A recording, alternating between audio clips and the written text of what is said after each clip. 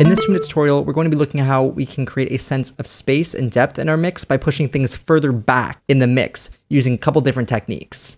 What we're going to be doing with this techniques is essentially tricking the brain into thinking something might be further away from us than it actually is. But how do we do that?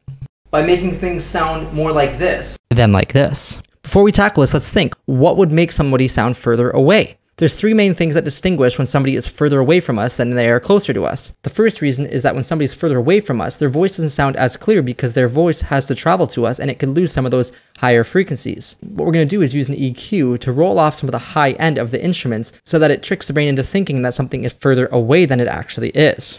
We have a drum loop here, and we have shakers. Together, the shakers are pretty loud and prominent. If we wanted to put them further back in the mix without doing anything else, we could just roll off a little bit of the high end. Immediately, just by taking off a little bit of that high end, it fits better in the mix. It fits a little bit closer to those drums, and it's not so prominent and not so in your face. Number 2, reverberations. The further somebody is away from you, the more chances they have to have their voice reflect off different surfaces before it gets to your ears. This creates reverb and it creates echoes that give us a sense of distance from somebody. So if we add just a little bit of reverb onto our pad here, for example, we can make it sound a little bit further back in the mix and not so up front. Before, after. It takes away a bit of the aggressiveness of the sound and it makes it feel a little bit further back in the mix. Combining the EQ with the reverb, we can put it even further back in the mix.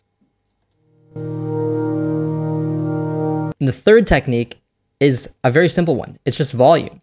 The further you reduce something in volume in the mix, the further back in the mix it will sound because it's not as prominent and it's not in your face. When somebody is further away from you, the volume of their voice wouldn't be as loud as if they were saying the same thing, the same volume right in front of you. Combining all 3 of these can create a much bigger sense of depth in your mix. Before and after.